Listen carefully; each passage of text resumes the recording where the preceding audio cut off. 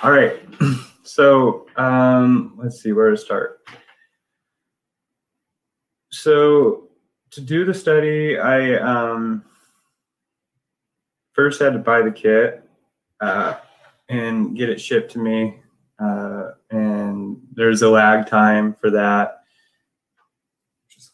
And then got here and I, went out and drew blood on people. I was trained in phlebotomy. I was trying to go to PA school a while back, and phlebotomy was the fastest way to a medical degree or certification.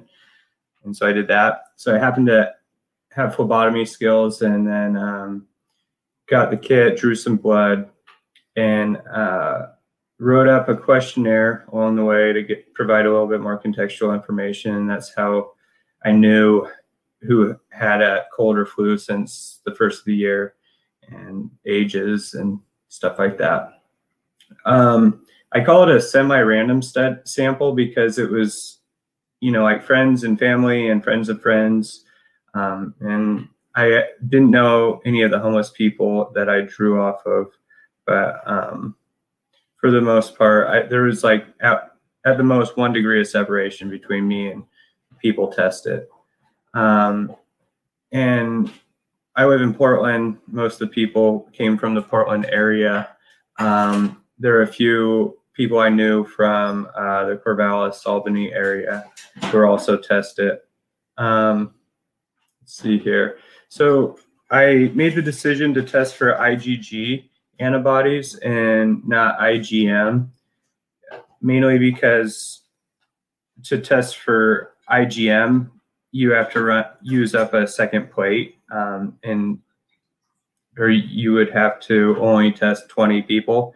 And because you can only test for IgG or IgM at one time, so one well for each. And in order to maximize the number of people I could test, I just went for IgG. And since I knew most of the people in the study, I was able to communicate with them and say, have you been sick? No. And I knew that, most people in the study had not been sick recently. The only person who was sick at the time of the study was most likely not sick with COVID-19, highly unlikely, and which turned out to be, in fact, the case. So decided to go with IgG to get this kind of historical view on infection.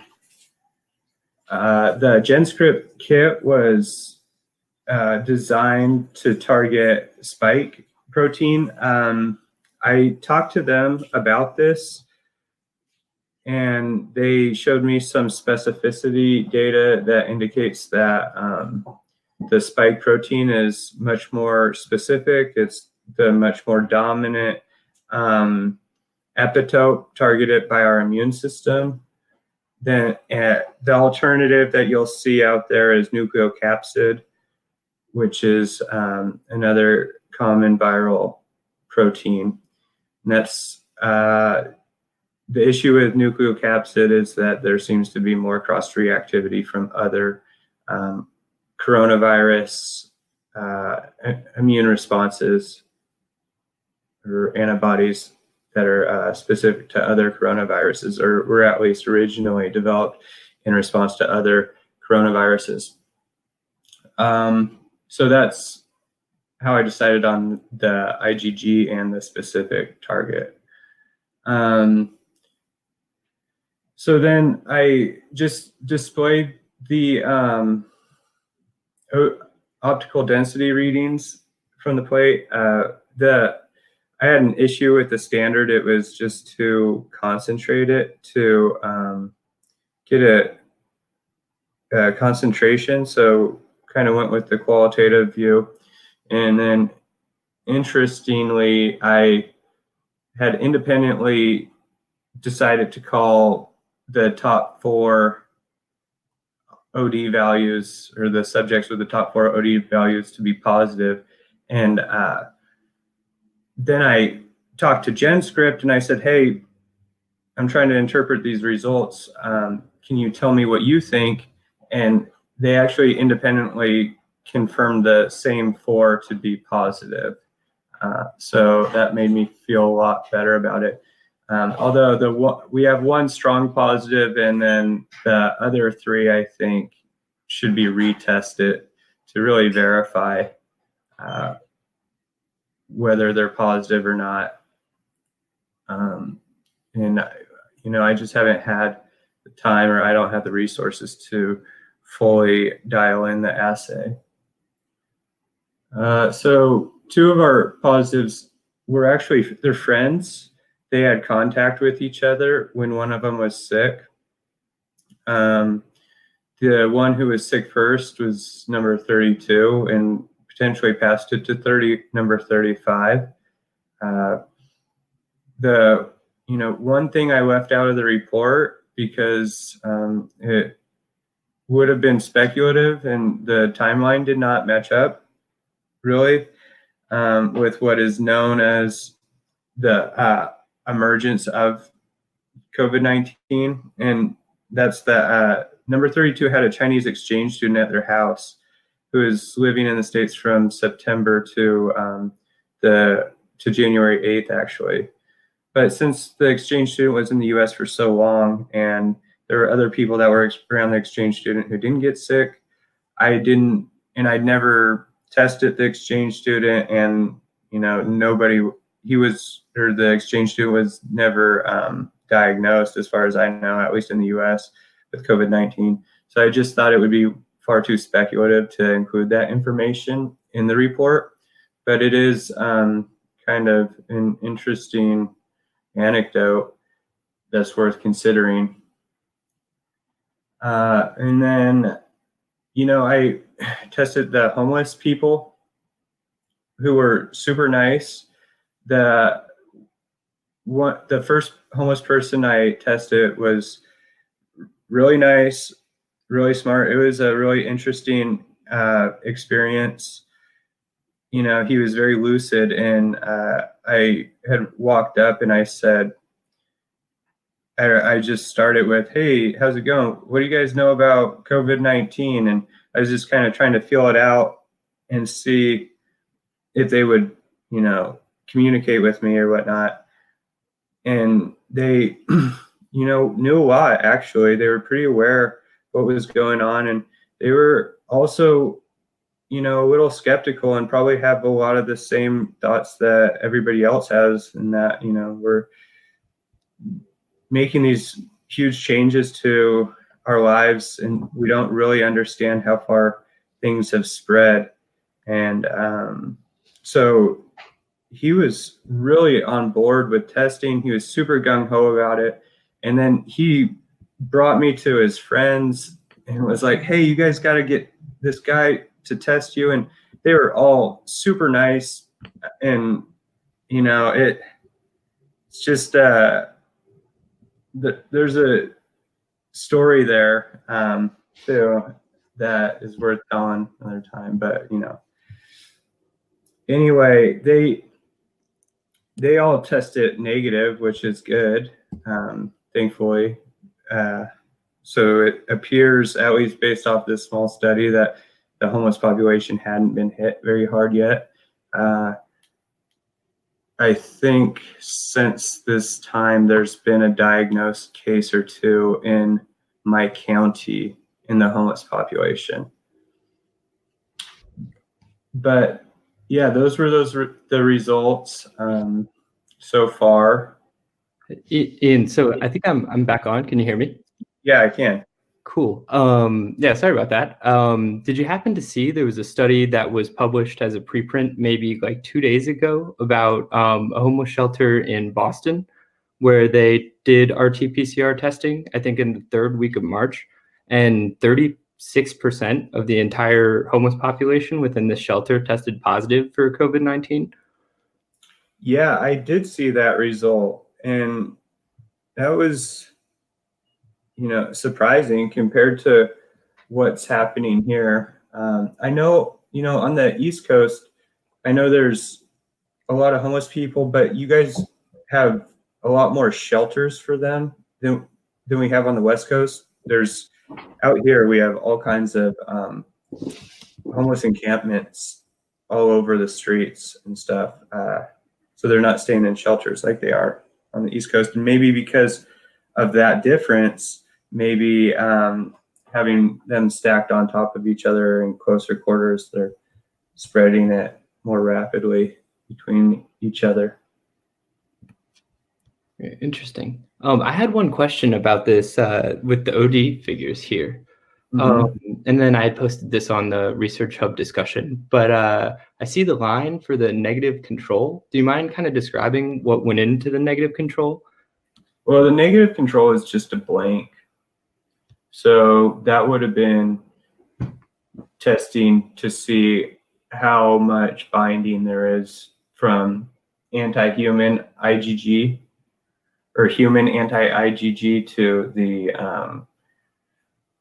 recombinant protein that's coded on the plate, the spike recombinant protein. So it wasn't like a known negative control. You know, it wasn't serum or anything, no negative serum. So I guess you could call it a blank rather than a negative control. Yeah, I thought that was interesting. Do you know, like, if you did use like a confirmed negative case of somebody, have you seen any data on if there would be binding in that case? Well, yes and no. I've seen data from people who are confirmed negative for like one coronavirus and are tested for antibody response against other coronaviruses, and there can be some overlap. And I actually linked to that paper in my report. So yeah, that is possible. Antibodies can be sticky too. So, you know, you kind of expect a little bit of background binding. Yeah, that makes sense. One thing I was curious about too is like I've seen a lot of data, and I don't know the specifics about how conserved different proteins are within COVID-19 compared to other coronaviruses. Do you know if the spike protein is the most unique protein to SARS-CoV-2, or if you use the nucleocapsid, I think you mentioned earlier? Is there one that's kind of like the most specific to what we're currently dealing with? So my understanding is that spike is the most unique to the COVID-19. It's more unique than nucleocapsid. I saw an article recently about that did compare patients' serum antibody levels to those two epitopes, and spike is the dominant response. Is that, yeah.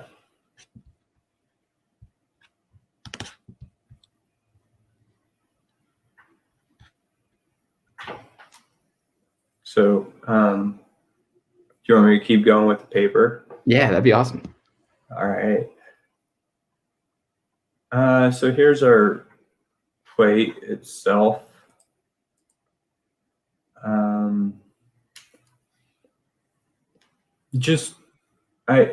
It helps to visually show these things, and, you know, the test itself makes it more real and sticky in people's minds than just a bar chart.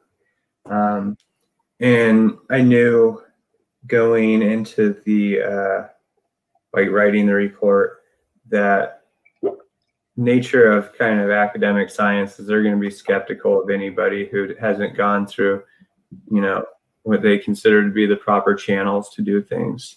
And so I wanted to be as transparent as possible, which meant showing the actual test plate and, you know, being upfront about it.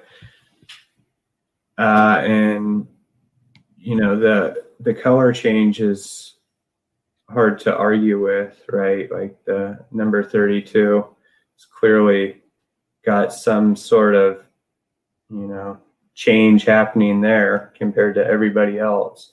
And even if you, have never heard of an ELISA before or have any idea what it means, you can tell that there's something different about that one and, maybe 35 and 13.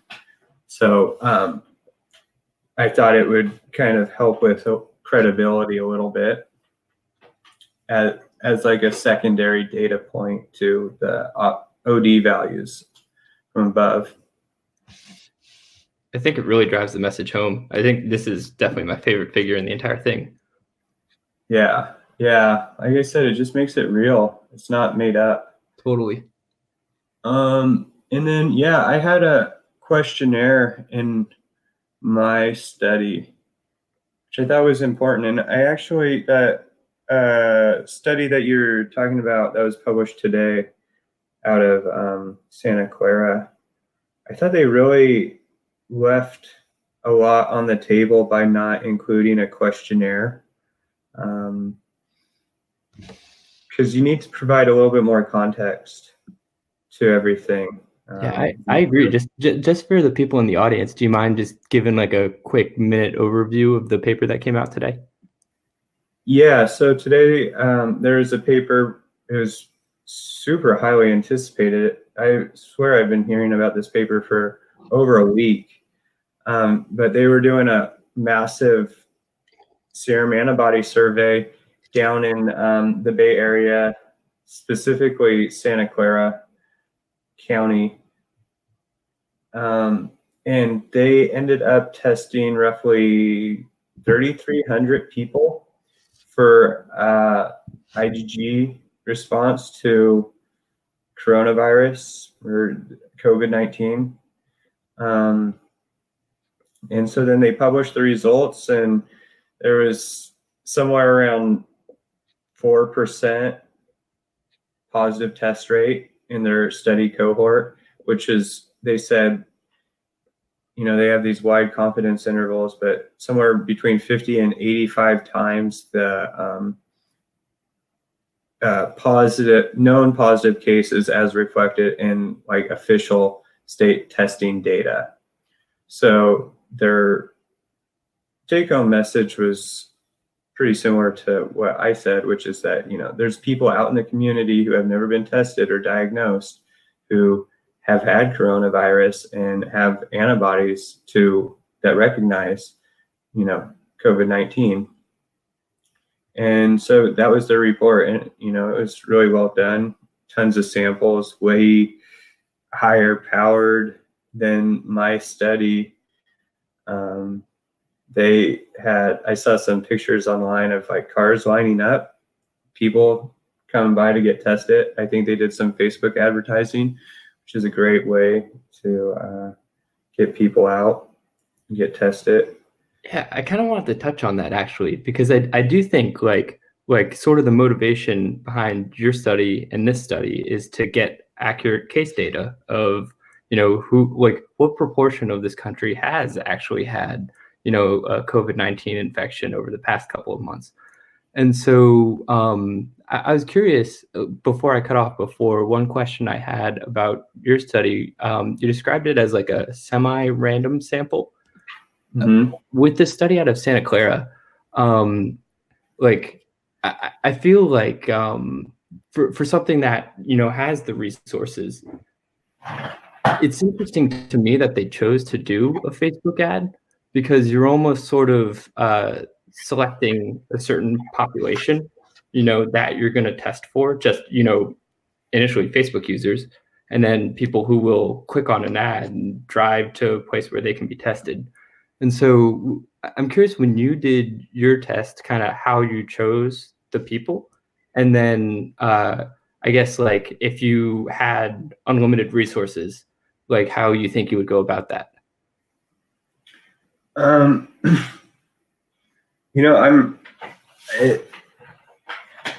don't want to be critical of the way that they advertise for their study. I think without that type of advertising, they would have had far fewer participants. So you got to weigh those two things in your mind when you're deciding what to do.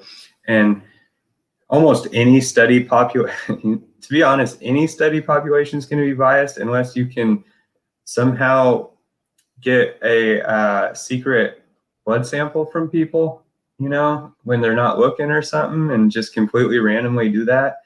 But there's always going to be some sort of bias in your pool, but you combat that by collecting a lot of samples. See, I'm trying to remember your other questions. For my study, did you ask about how, what did you say? Yeah, I'm curious how you did yours as well. And then like, I wasn't trying to be critical. I think more so like in a perfect world, because you can't really just collect people's blood either. There's like with informed consent, you got to do things the right way. So like if you were to have unlimited resources and set up this study, like how would you go about the sampling procedure? So the way I did mine is like, I bought the kit and then I was like, oh shit, I kind of spent a lot of money on this kit. I better use the whole thing up. And so I started to contact people, and I had seen, like my fiance told me about some friends who posted on Facebook about being really sick. And so I contacted them to see if they want to get tested. And then some friends had other friends who, heard that, they were going to get tested. So the friends of friends wanted to get tested too. So it was pretty much just people I knew, and then maybe some other person they knew. If I had unlimited resources or more resources, how would I do this? I think social media advertising is a good one. It's a good way to get a lot of samples if you have a big enough account and credibility. One thing I've thought about doing is, just like driving around to little strip malls, set up a pop-up tent with a sign that says COVID antibody tests, research study, and see how many people stop by. Because, it's a blood draw kind of sucks. Nobody really likes it, actually. Even as a phlebotomist, you don't like to have your blood drawn. So you got to deal with that, but it's not that challenging to do. It can be done anywhere. You don't have to have like a special clean room or anything like that to do it. So you could set up a tent and a lounge chair or something like that and line people up. So I think I'd, do a combined approach of social media outreach and then going to different physical locations that might have a high traffic to capture other people. And then I think it's important to get the homeless population as well, because they're going to be underrepresented, and you want to keep an eye on what's going on there, because in those populations, there's a lot of people who are unable to care for themselves or seek medical attention. And so you want to help look after them. I don't know if that answers your question, though. No, that's actually a great answer. I think like having like almost different like sources of testing would be pretty cool, where like you said, like one can be a Facebook ad, another could be contacting your friends, another could be, a lounge chair at a strip mall. And then I think once you get all of them together, you can get a pretty interesting picture of what's actually happening. The reason I asked that is because to me, the really, really interesting thing that I hope you kind of kick off here is the ability for anyone to do this in the country. And so I'm curious, like, have you thought at all about other people doing this? And if they do it, like, a way for others to maybe combine their data in order to see a bigger picture?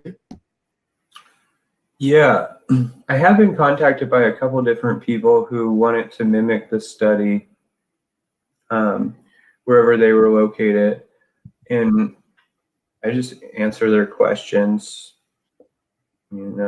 Usually they send me some sort of simple question related to the methods or which kit you use, and then I never hear from them again, which is fine. I'm all for that,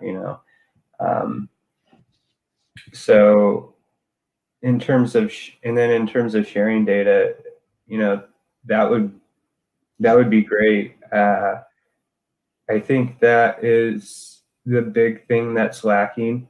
You see these studies, the Santa Clara study, there was the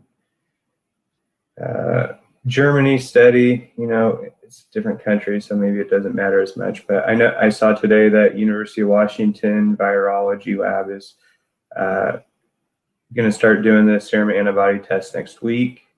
They think they can do like up to 4,000 a day.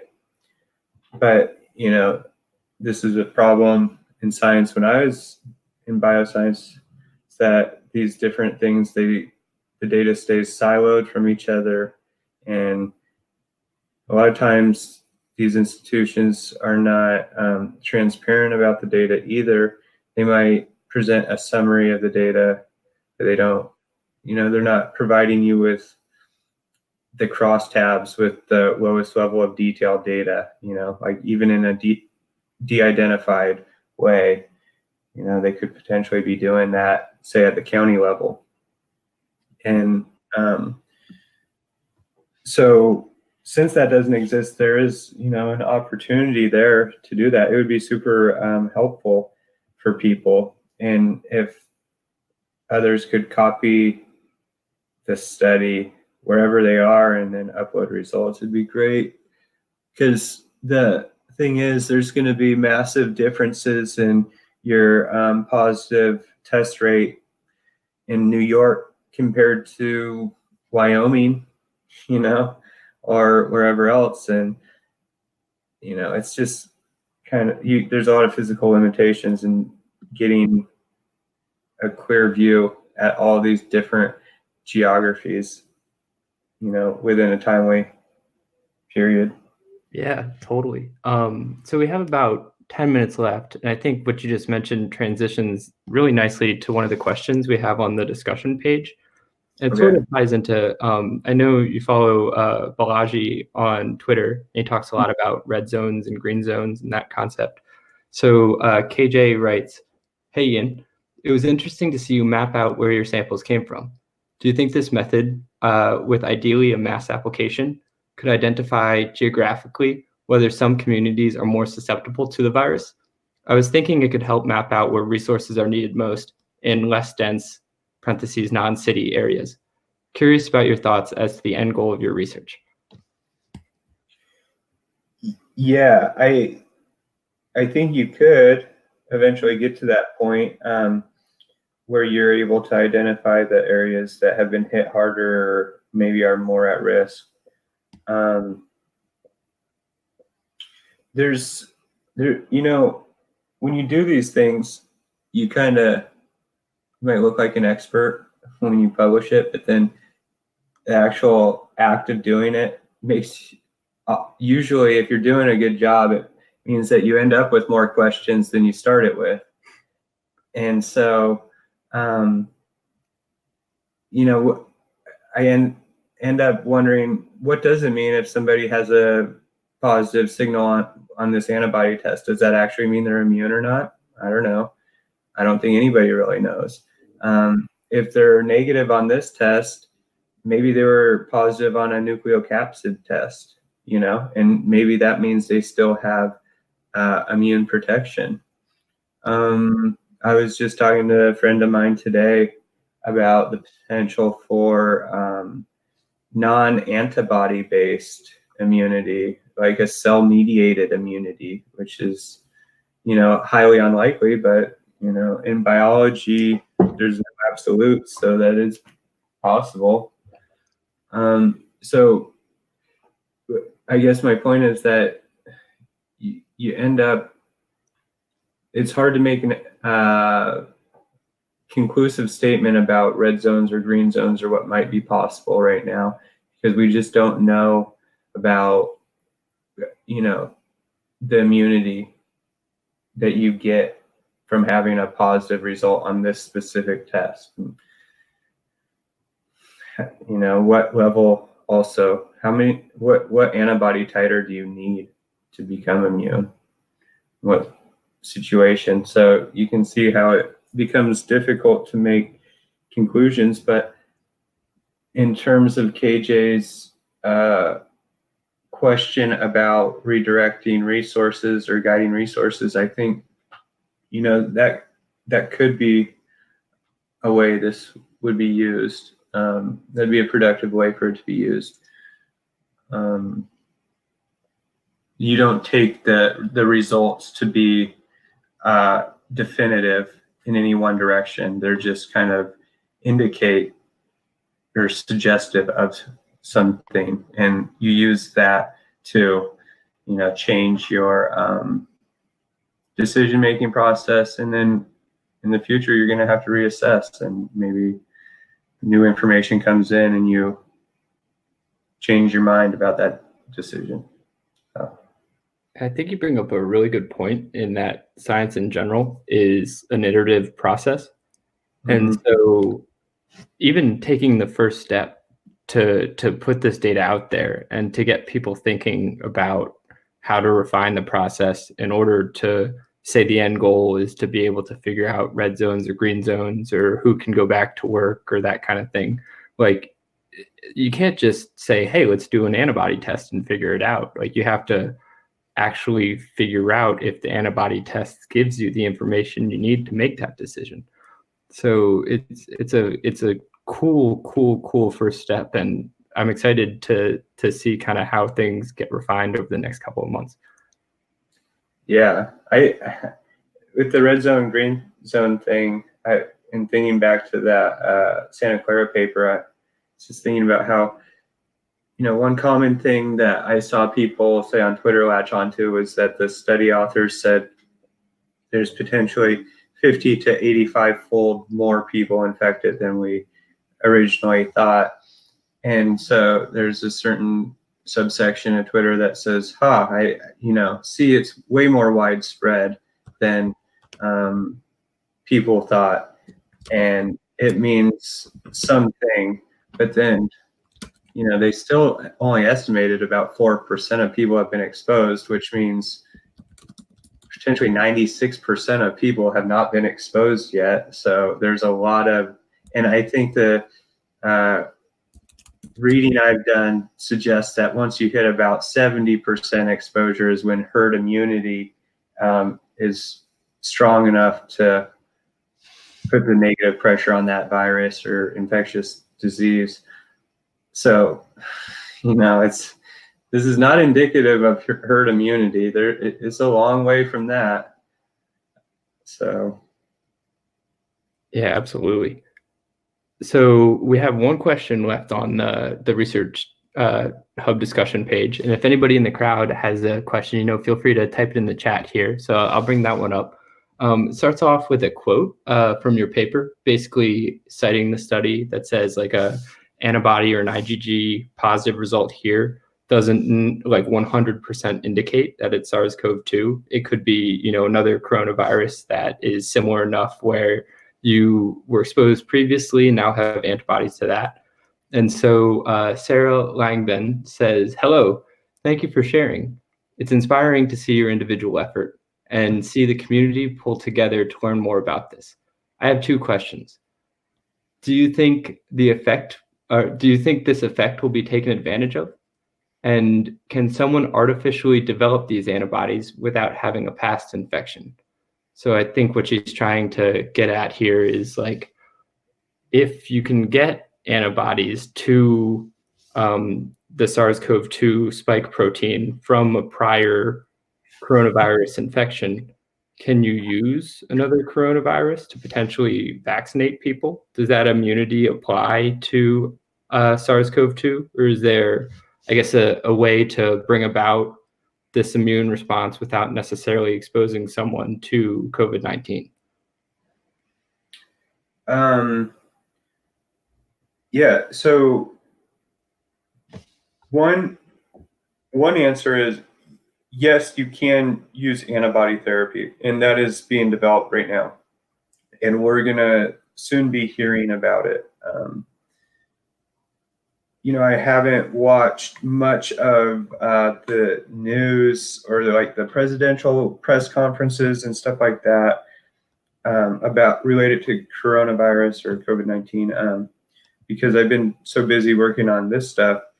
But one that I did watch was like the very first press conference, and it was Trump with a bunch of the biotech executives. And if you go back to that one, you'll see or hear them talk about this timeline for getting new treatments out. And they say, in a couple months, we'll have antibody therapy. And then, hopefully in a year, we'll have a vaccine or something like that. Well, the antibody therapy they're talking about is basically synthetic antibodies or bioengineered antibodies. They're produced in things called hybridomas, and you can make them in bioreactors and create them at scale. And it's basically like one of these antibodies from an individual, but just created in a lab. Those are actually how Ebola virus ended up being treated, is through antibody therapy. So yeah, it is possible. And then in terms of protection from other coronaviruses, yeah, like if you had an antibody from exposure to another coronavirus and it tests positive on this test, then that indicates that antibody, even though it came about because you had a different coronavirus, the antibody is still recognizing this protein that is specific to COVID-19. And so you would assume there's going to be some immune protection in that situation. And that's just one of those other things, too, that needs to be studied a little bit more to figure out how much protection is there and what does it actually mean. And then the other thing is, there's a whole treatment called convalescent serum therapy where you are able to take the serum from somebody who got COVID-19 and recovered, and their body started producing antibodies to COVID-19, and you can take that person's blood and isolate the serum and inject it into somebody who's really sick, and that person who is sick might get better, and it's actually really effective. It's one of the most effective pre-existing therapies that's out there. And convalescent serum therapy is really interesting. The 1901 Nobel Prize was actually awarded for the discovery of that type of therapy. There's a guy who ended a diphtheria epidemic in Germany in the late 1890s by using, they actually used horse serum. They would give horses repeated doses of diphtheria to get their antibody titer up, and then take the serum and give it to sick people. And so he saved, a lot of people's lives in the 1890s doing that, and got the Nobel Prize for it. And then you see almost every epidemic where somebody's used convalescent serum therapy and had great results, and then it just kind of gets discarded until the next time. And people they try everything else, and everything else kind of fails because it's a new virus or something, and they go back to convalescent serum therapy, and what do you know, it works. And so, do you think like one of the silver linings of this situation is you have a bunch of really smart people who are kind of locked in their rooms, and they're coming up with like incredibly creative solutions on how to help, society in general get over this? We have one question here from Rob Stevenson in the chat. It says, thanks for taking the time. And what was the cost of the collecting tubes and the kit? The kit is $550. In the tubes themselves, I don't know the individual cost, but you would need a vacutainer, a blood tube. Actually, I have some over here. I could show you on my screen if you want to see. Yeah, that'd be awesome. Okay, 1 second.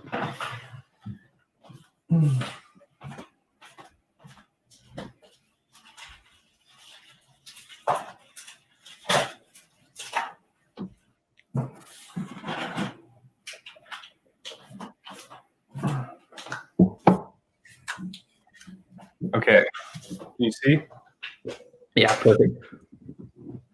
So this is the type of tube I used, which is, I don't know if you're going to be able to see the label. You have to let me know.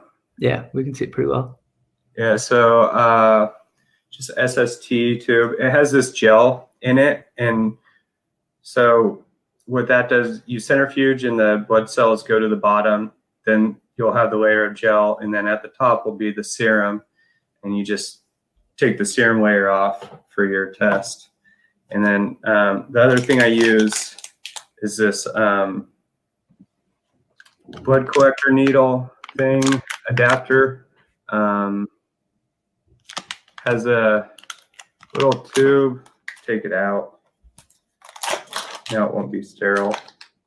Well, so you have this tube. These are probably like $1.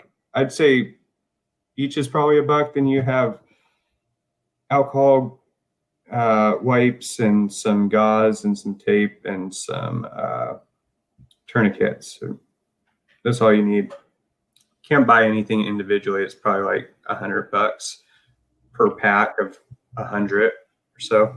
So anyway, you need these. Needle right here under that protector, and you just insert the needle, put the tube in. There's a little syringe in here, goes in the top of the tube.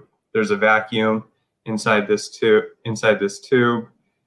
So then the blood will just, flow in there because high pressure, low pressure, and then you just pull it out, and then you have your blood sample in there. So per person, the cost is actually really cheap. I don't know what that fleshes out to. If you do 40 people, $550 for the kit, then say $5 in supplies for every person. Probably looking at like $30 true just cost of supplies. Does that answer your question, Rob? I tend to be really long-winded when I answer questions. Yeah, that's awesome. It's great to see the actual supplies. It's not something to really think about, like the practicality of actually drawing blood. There's a lot of stuff involved. Yeah, it's not that technical. So it is really easy to do. You could probably do it with about a 20 minutes of training. Just takes a little bit of practice when you start to get into people who are tough draws. So we're just at about an hour now, and I have kind of two last questions. The first one is kind of building off what you needed to have in order to do this study. I noticed that like to read the plates, you said you had a plate reader and then a centrifuge and a -20 freezer. So I assume you have access to a lab somewhere. Do you know if somebody wanted to recreate this, is that something where they could, do you have any recommendations on what people could do to find a centrifuge in their own community? Yeah, so a centrifuge in your own community, there are, let's see, depends on how biohacker you want to be with it. There's some used lab equipment websites out there. You could probably find a centrifuge. that you can buy for relatively cheap. You just want to make sure that the centrifuge will hold the tubes that you buy, and you're going to probably want to get these tubes if you're doing phlebotomy. Then everything else, or the plate reader would be expensive. The best bet would be to find an established lab that has the equipment, and piggyback off them if you can. But other than that, you can see from, I don't know if my screen's still up or whatnot. I can pull it up. Hold on 1 second. Okay. Oh, you don't have to. But you can see on the test plate that you get this color change. And so sometimes, because of the color change, you can qualitatively evaluate the test. And so you don't need a plate reader to see that number 32 is positive and 35. Some of them, it gets wishy-washy. Like number 6, who is a positive, is pretty close to, say number 11. And it's only with the plate reader that I could tease that out. But the thing is, they should be retested anyways. So point being, you could actually do this whole thing without any hardware. But you don't have to actually centrifuge the blood. You could just let the blood clot and then just pipe. Serum is just the liquid portion of blood.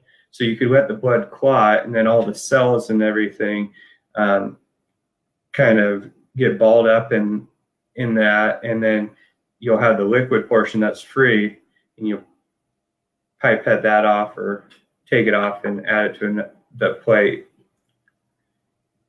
Dilute it first, obviously.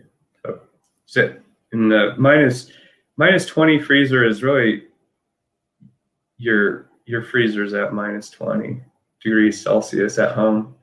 Cool. It's in the range. Yeah, and the other thing I was thinking too is, like, if you didn't have access to a plate reader, I'm sure if you had like a iPhone camera, there are plenty of programs online that can kind of, like, I guess, distinguish very small changes in color that you could use as like a home solution. Yeah, I actually was thinking about doing that, pixel, or like quantifying pixelation or pixels in each well. But which I would have probably ended up doing if I didn't use the plate reader. Yeah, very cool. So I have one last question. And like, thank you so much for doing this. I think this is a really cool thing. And I'm glad that you took the time to, share your story and how you were able to conduct it with everybody. What do you have plans for? Are you going to expand the study? Are you going to do something next? Like, what's the next step? Yeah, I've been trying. So I got CureHub kind of rebooted, and am gonna redirect that to doing the serum antibody testing. I've been trying.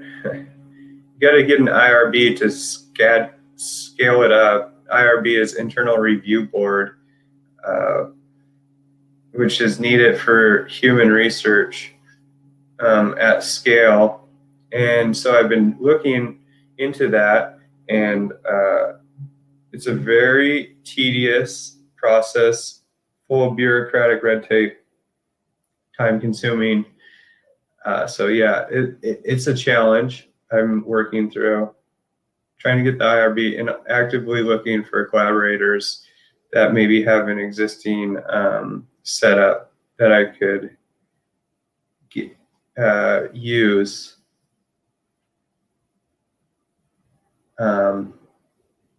Like existing lab equipment, lab space, because I don't have any of that for myself. This is a side project. I wasn't able to redirect any lab resources towards this. That's a pretty awesome side project. Thanks. Cool. Well, if you have any more questions, put them in the chat. I guess, Ian, is there anything else you'd like to say to kind of sign off? I think, again, I'm super grateful that you took the time to do this. I think it's inspiring, and I hope others kind of take your lead and share their data in a similar way that you did. Okay. Yeah, well, first, just thanks for having me on.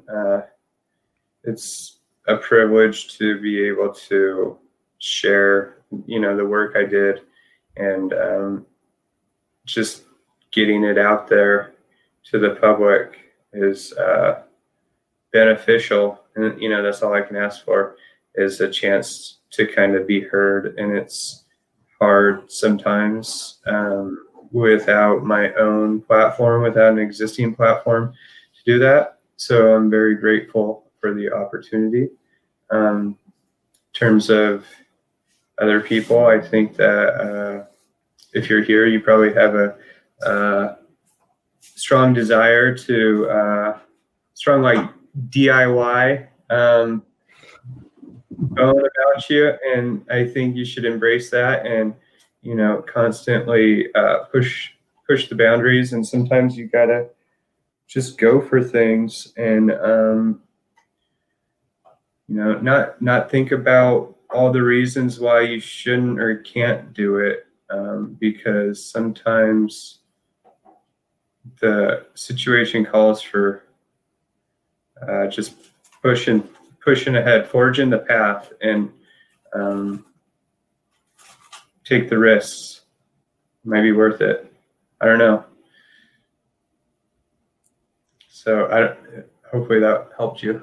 Yeah, no, that's awesome. I mean, I said in the tweet, but I really think you're leading by example. So just so everybody knows too, this call is recorded, and we're going to end up putting it on our YouTube channel under a Creative Commons license. So Ian, if you want to, use this any way you want to, feel free, and anybody else in the audience should as well. So I think thanks everybody for coming out. I really enjoyed it. Thank you, Ian, for taking the time to speak with us, and I'm really looking forward to seeing where things go. So, I was gonna say, Rob in the comments said, Rob, are you asking if I need help with an IRB? Because, yeah, definitely need help. All day I've been working on it, or I've been, thinking about it. And it's like, man, at my old institution, we had a whole compliance department and teams of people that did all this. It's a nightmare. And maybe, do you mind saying how, if people are watching this video, how they could get in contact with you if they wanted to collaborate or help out in some way? Oh, yeah. You could find me on Twitter and reach out to me there, which is, I'm at Ian Felipe Says. Or you could email me, and my email is Hilgart-I, Hilgarti, @gmail.com. Awesome. Sweet. And yeah, just reach out to me either way. Yeah, very nice. Well, thanks everybody for coming out. We really appreciate it, and then looking forward to the next time. Yeah. Thank you, Patrick. And thanks everybody for sticking around.